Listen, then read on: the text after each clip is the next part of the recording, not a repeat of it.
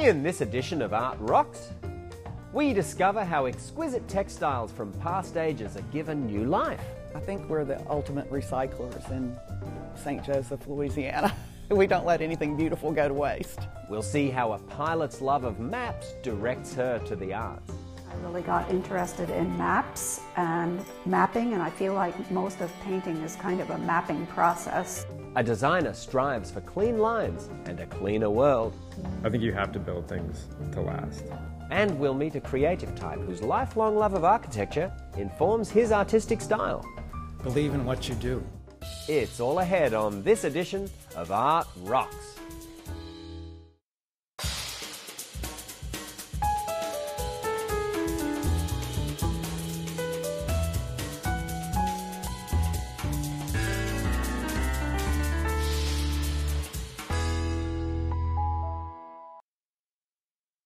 Art Rocks is made possible by the Foundation for Excellence in Louisiana Public Broadcasting and by viewers like you. Hello, I'm James Fox Smith, publisher of Country Roads magazine, and this is Art Rocks. In our first segment today, we'll see how the finest of fabrics and embroidery from years gone by find another chance to be enjoyed. Designer Rebecca Vizard collects antique textiles and transforms them for home use from her studio on the shores of Lake Bruin. In the studios of BViz Design, you'll find a collection of antique textiles, salvaged gold embroidery work, and some of the finest fabric made today. In this rural setting on Lake Bruin, designer pillows are made with the precision, patience, and loving care of the old world. Designer Rebecca Vizard grew up in the small town of St. Joseph before setting out for Newcomb College in New Orleans and aiming her sights for the world beyond. Her signature pillows, now featured in national magazines, came about when she was working as an interior designer for a client in New York and having difficulty finding the pillows she had in mind. That's when her creativity took over, sending her career on an adventurous path. I decided to finally try to make something for my client myself. So I went down to the flea market at 26th Street and I found a beautiful curtain panel that had some gold filigree on it. And behind it, in another booth, was an antique vestment, and the color of the metallic trim on it was the same patina as the curtain. And that's what gave me the idea to take apart old things and use similar patinas. That's kind of what my pillows are known for, are antique elements but very nice clean lines.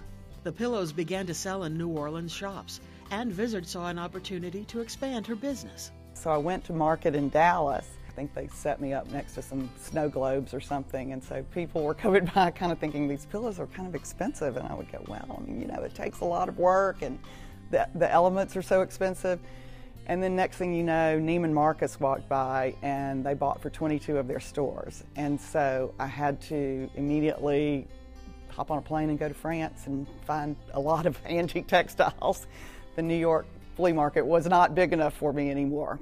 I started out, of course, in Paris because I think so many things filter through Paris from all over the world. And that's where I first saw Turkish pieces that I liked. It really made me want to go to Istanbul. The most amazing place I've ever been. I felt like all my senses were on fire. It was just the colors you see, the design, the history, and the people were so wonderful in Istanbul. I would find old vestments that were in terrible shape, but the gold work was still somewhat good. And I have to say, one of my best purchases at a flea market one time was a whole big box of antique metallic threads.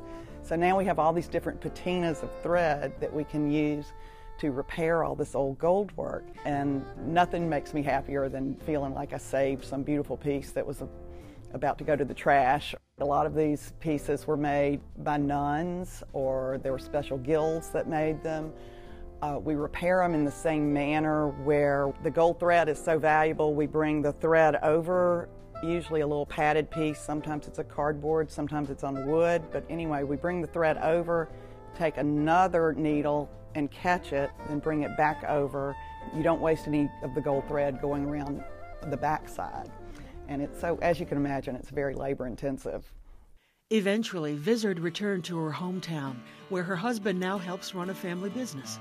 She recruited labor from the local community for her studio and found a staff of individuals willing to take the time and care to produce fine, handmade products.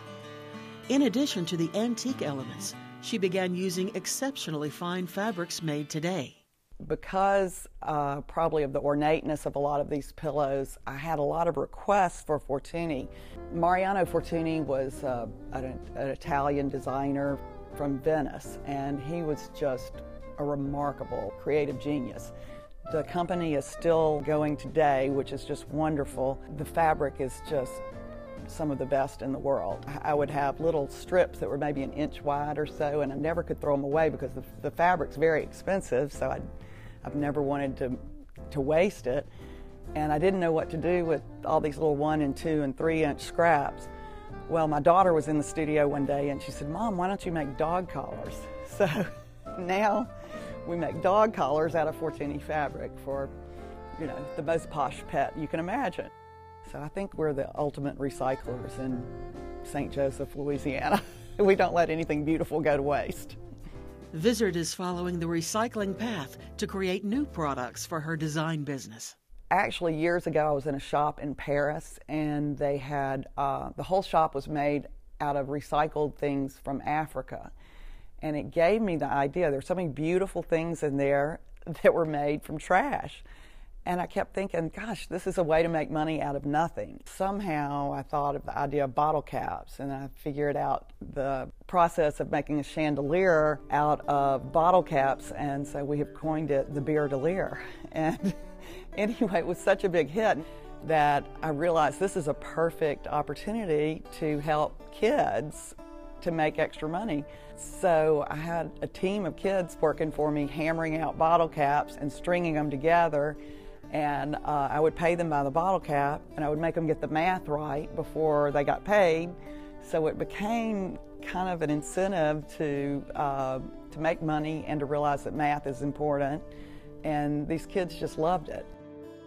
The people in this little town, I mean, the job opportunities are very slim, and I just love the fact that I've ended up being able to employ so many people and improve people's lives. So that's ended up being the most fulfilling part of this. I feel like the luckiest person in the world. I get to live on a lake and make beautiful things every day and see people prosper, and it's wonderful. To see more, visit bviz.com. Now, let's take a look at some of Louisiana's arts and cultural events in the coming week.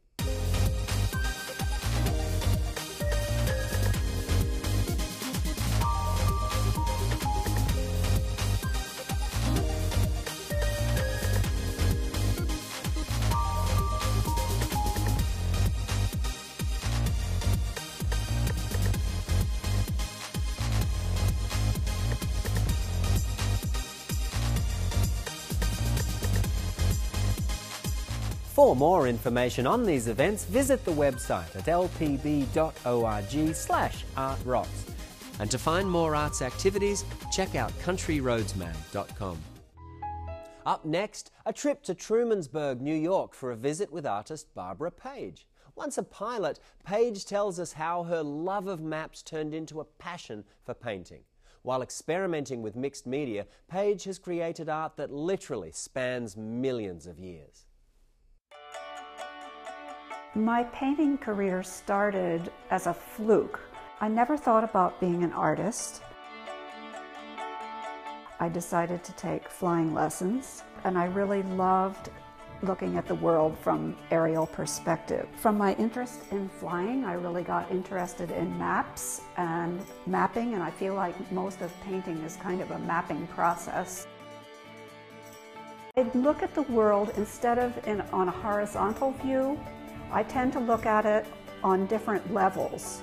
So I've painted paintings of the cosmos, stars, all the way down to the bottom of the sea. Time and space have always been my interests in my work.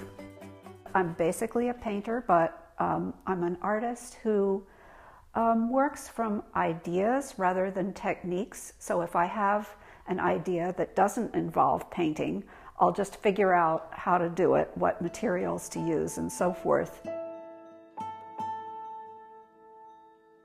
The piece I did at the Museum of the Earth is a history of life. I did one panel for every million years, beginning with visible life, and that was 543 million years ago, so there's 543 panels, which are arranged in a sequence according to geological period. And the panels are all 11 by 11 inches. I did get a commission as a result of doing the piece at the Museum of the Earth from the North Carolina Museum of Natural Sciences, and they said that they would like to have a piece like I did at the Museum of the Earth with a history of life, so that people could experience it as they walked down the bridge. The bridge was 140 feet long. It's a way of kind of bringing a big picture to evolution in one piece. I am creating this reading history starting when I was a kid and working up to the present, so it's an ongoing piece, and these are cards from the books that I have read in 2013. This piece wouldn't be that interesting, except that I realized in the process of doing this that I was kind of giving a history of American social culture over the past 60 years. I think what is unusual about my work is that I'm really eclectic, and I feel comfortable moving from one thing to another, which is not very savvy career-wise, but I just am really stimulated by working on different things and thinking about things from different perspectives. I'm really happy when I'm doing a project where I have to learn something new. I just feel like it expands my universe. The most exciting thing about being an artist is the fact that you can get up on any day and start something new. You can reinvent your life, and you can explore subjects as deeply as you want.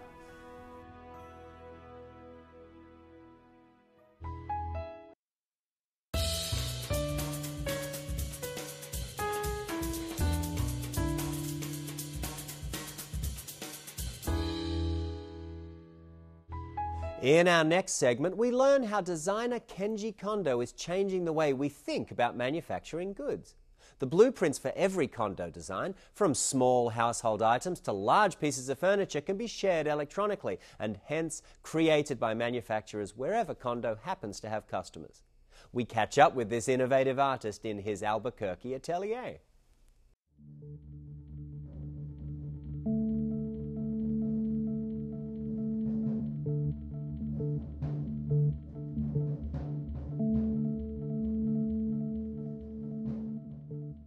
From a very young age, I was influenced by design, and I always knew that everything that you touched was designed. I remember growing up and even going to a restaurant with my family, and every meal was started this way. And my dad would make this little object out of the wrapper of a pair of chopsticks, and it would become the rest for the chopsticks.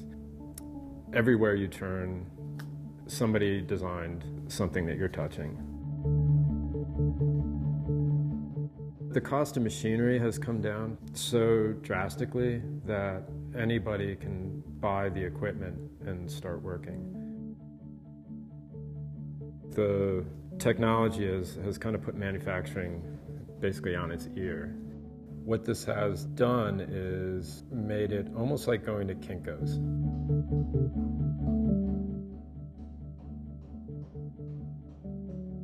When somebody comes in and if they know what their end product is, then obviously it's very easy. If they don't know what their end product is, all of us can help them find their end product. And not that it's any new concept. Industrial design houses have done it forever, but it's at a much more accessible level. So you can walk in the door, hand somebody a jump drive, and a day later or 30 minutes later, you can walk out with an object.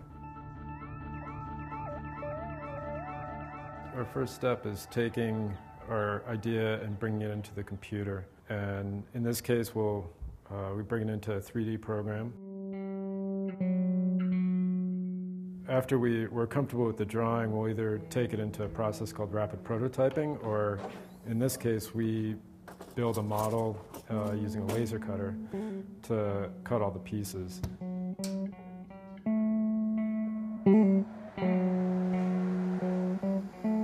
Once the fit of the model is correct, we can then take it and bring it up to full scale, and we bring it onto a CNC router, which cuts the parts out of plywood that can then be assembled, painted, and delivered.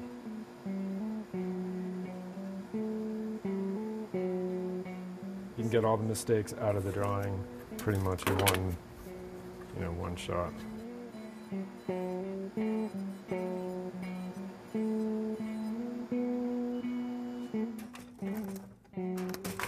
Make sure all the notches will line up, and that way, when it goes into the real material, we now know that the fit is correct.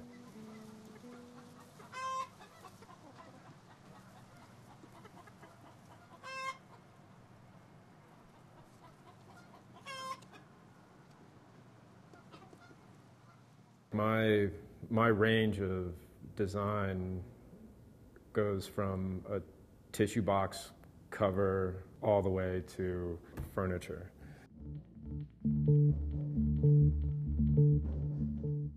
We've pretty much cut everything that you can cut in a laser or on a CNC router or a plasma cutter.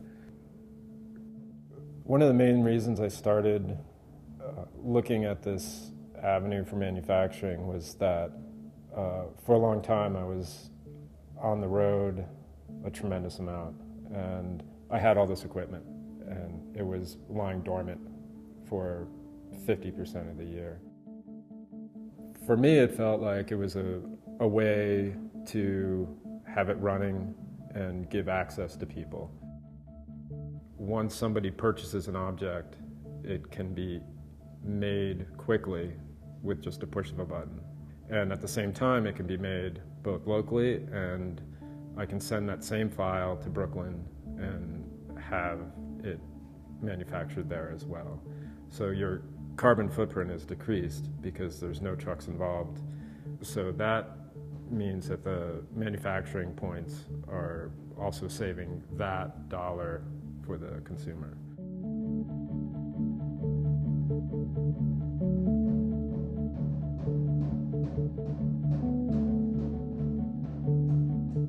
I came from a sculpture and architecture background, and in sculpture you make objects that initially make you happy first, with the hopes that they make somebody else happy, or they understand what you're thinking about. To me, it's really, design is trying to make objects that people will keep. When I was growing up, I grew up with great design, and a lot of those objects I still have. I think you have to build things to last, because the resources aren't there to not do that. I mean, I want my objects to last. I want them to be around for a very long time.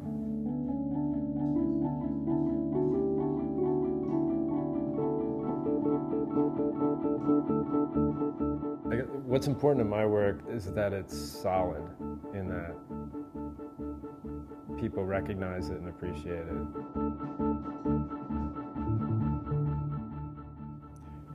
I think good aesthetics almost create peace in people. For more, visit kenjikondo.com. Now it's time to explore another of Louisiana's treasures. Each week on Art Rocks, we celebrate and examine an artistic or cultural element with unique ties to Louisiana. This week, we'll hear the story of a statue nicknamed Uncle Jack. The statue that is known as Uncle Jack by many was actually erected in 1927 in the city of Natchitoches, Louisiana, really to honor African Americans and their service as slaves Though they were enslaved on plantations, they did remarkable work. They had cleared the land, and they made this huge accomplishment, made Louisiana the great agricultural state it was in 1927 and still is.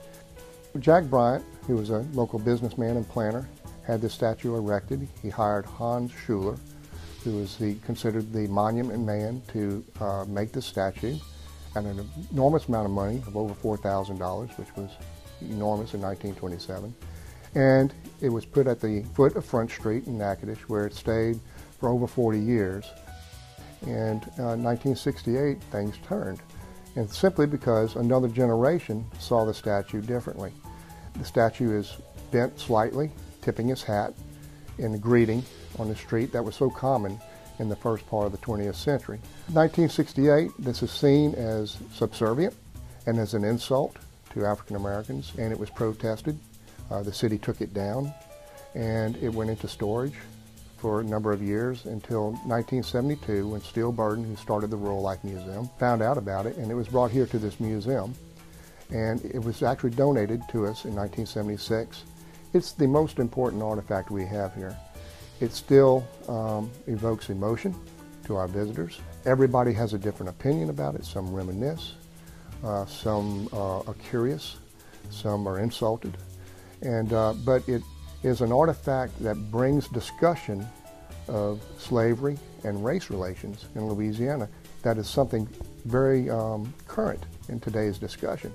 Smithsonian wants it very badly.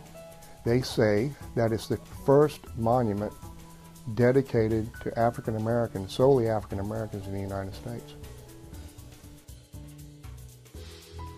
And finally, we travel the world, take in cityscapes and gaze up at the ceilings of the finest concert halls, all through the eyes of an artist. Meet Steve Slaske. His work might be described as frenetic, with its many squiggly lines and splashes of colour, but indeed it's this energy that helps transport Slaske's viewers to the faraway places that he depicts. To me, it's always been almost a compulsion to draw. I feel like I'm primarily an observer, then I capture what I see in my own style. My name is Steve Slaske, and I'm an artist. I mean, it seems like I've been drawing pretty much my whole life. I'd say I started out just drawing everything around me, but I developed a particular interest in architecture. Visually, just the excitement of the man-made environment that we've created. I have a degree in architecture from the University of Wisconsin. So, I mean, I had that, I thought architecture was a way of combining my interests in buildings and in drawing. I started out being very interested in a lot of the historic buildings in Milwaukee. I had done the Miller House and the Judge Jason Downer House on the corner of Prospect and Juneau, because I was just inspired by the history of those buildings. The excitement of what we've created, the man-made created, contrasted with the natural environment. And I think also a part of my work has been the contrast of the new with the old. The historic architecture with modern architecture that I find very exciting. What you're seeing in the piece is 23 drawings from what has become over 300 drawings that I've done in concert settings. Some of the earliest ones were at St. John's Cathedral in Milwaukee.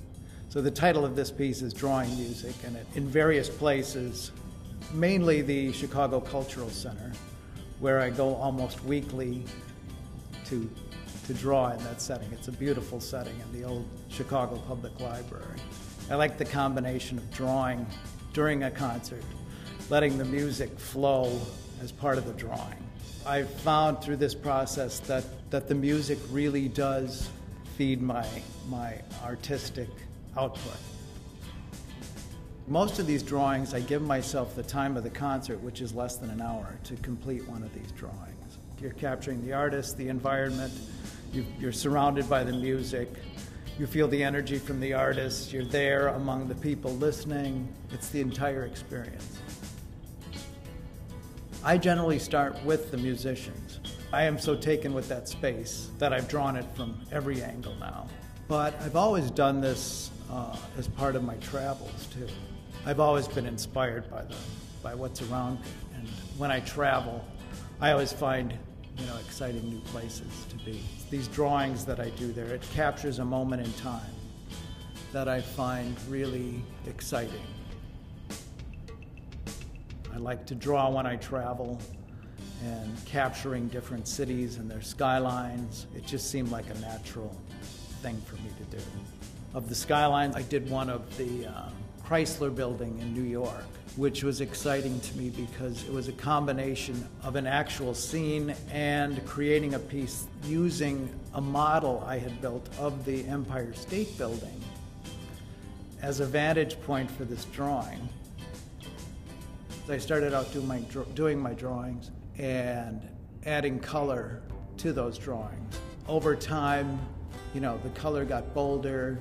I started doing just paintings in color, getting away from the line.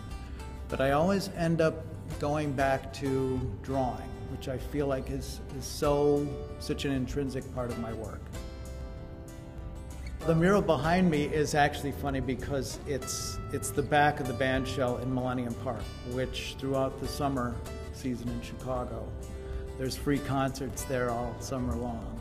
The idea behind these murals was to depict different Chicago neighborhoods, particular scenes of Chicago architecture.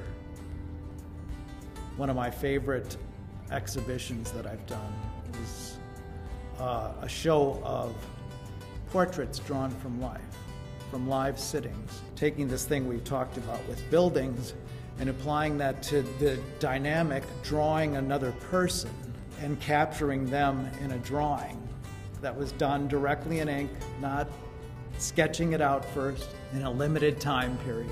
That was very exciting to me. Drawing is so important to all aspects of art. You might not see things as drawing-based, but you have to be able to draw to communicate your ideas, put it out there, and be okay with it. Just letting line and color flow. Believe in what you do.